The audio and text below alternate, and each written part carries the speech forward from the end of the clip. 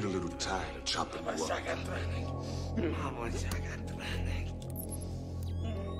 Thought I might try fire. Since its announcement, Marvel Studios' Blade has had pre-production issue after pre-production issue, and now losing a cast member has been added to the list. Today on Screen Rant, we'll reveal exactly who's no longer on the Seder timeline. Following years of being rumored, Kevin Feige finally confirmed Blade's development in 2019, with Mahershala Ali portraying the Daywalker. However, since its announcement, Blade has been plagued with delays, strikes, departures, and rewrites, with the film now expecting to release November 7th, 2025, when it was originally supposed to release in 2023.